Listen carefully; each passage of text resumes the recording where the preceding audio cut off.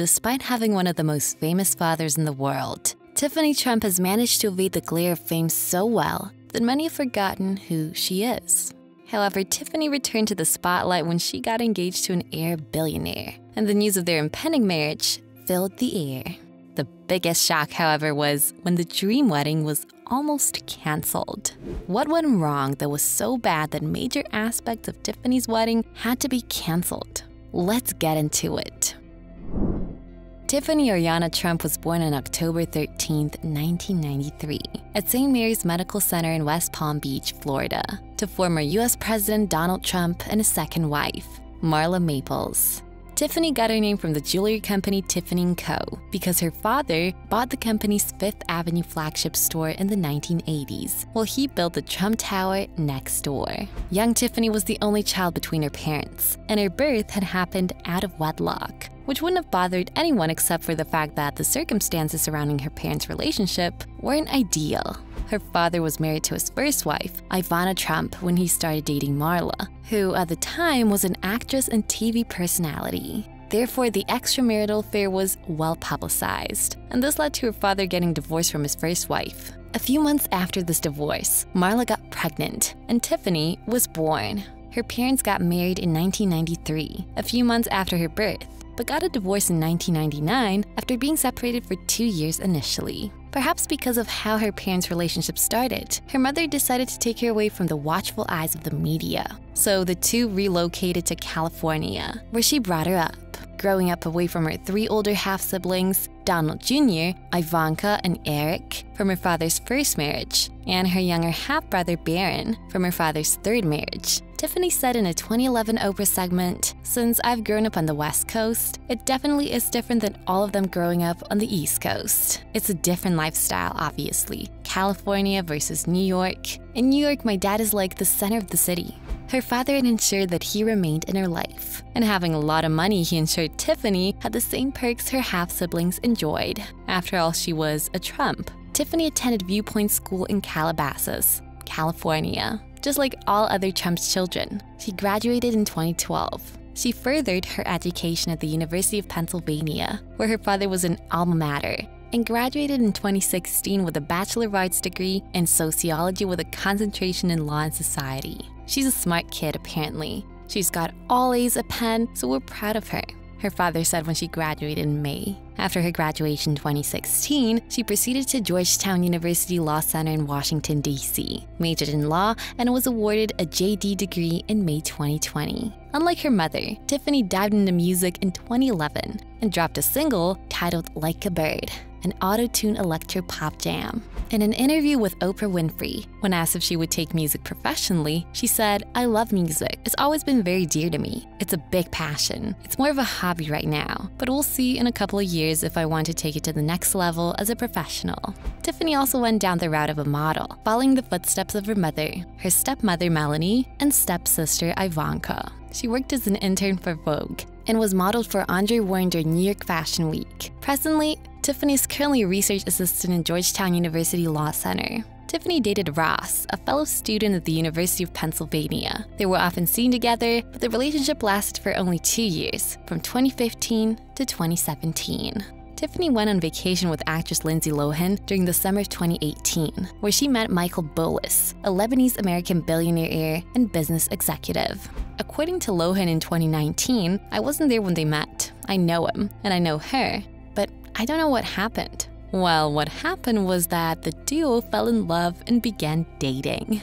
Born on August 27, 1997, in the Lebanese village of Qairaka to Masad Boulos, Chief Executive Officer of Boulos Enterprise and SCOA Nigeria and Sarah Boulos, who happened to found the Society of Performing Arts in Nigeria. Michael Boulos is of Lebanese and French descent. He relocated to Nigeria, where his family's business was based at a young age, and studied at the American School of Lagos. He moved to London to further his education. There, he bagged a bachelor's degree in global business management at Regent University in 2018. And in 2019, he had a master's degree in project management, finance, and risk at the City University of London.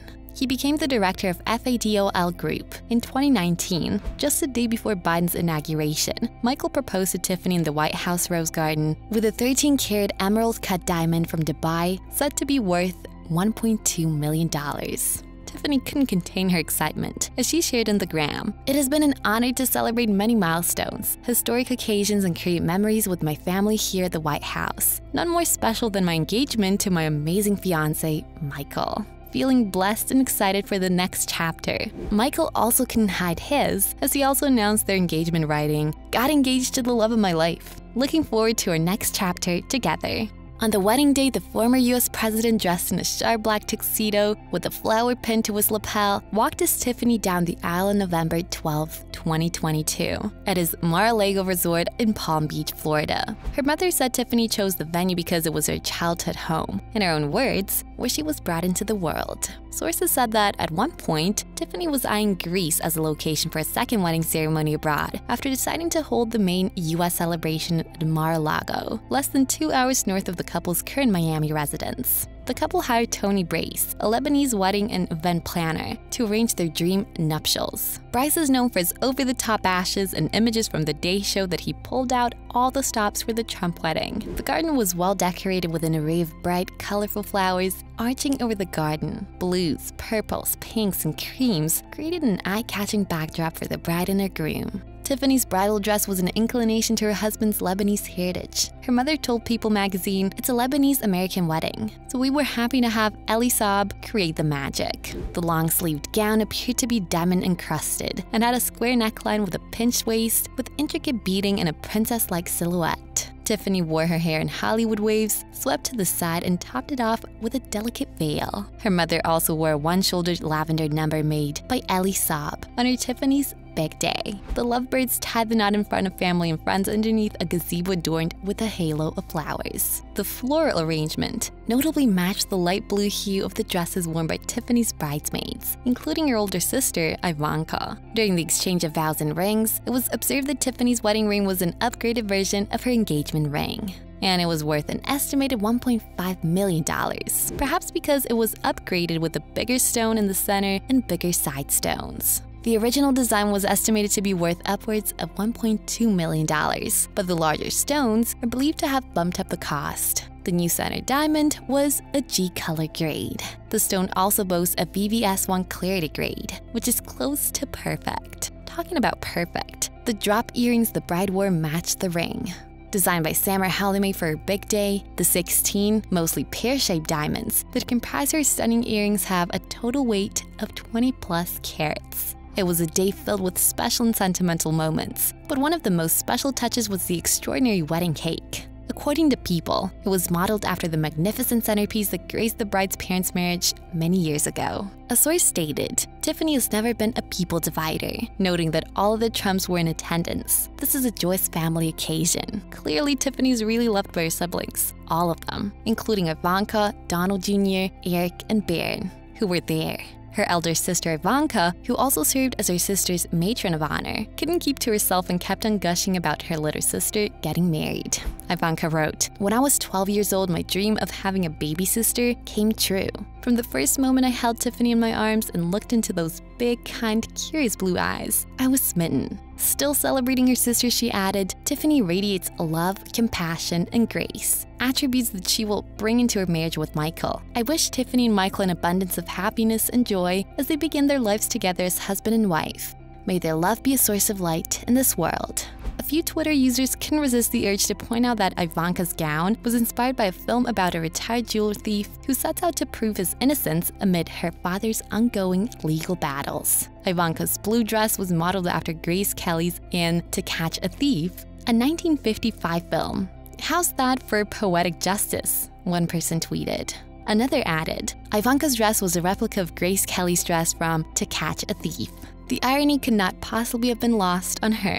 This jab from certain observers was in lieu of the accusation of financial fraud leveled against the bride's father, something others feel should not be used to spoil Tiffany's wedding ceremony. Probably, Ivanka is just a fan of the late Princess of Monaco, who died in a car crash in September 1982 and remains a style icon until this day. The Trump family might be a divided one, not just for politics and impending legal actions against Trump himself, yet they made sure to celebrate Tiffany's joyous occasion with her bringing them all in unity.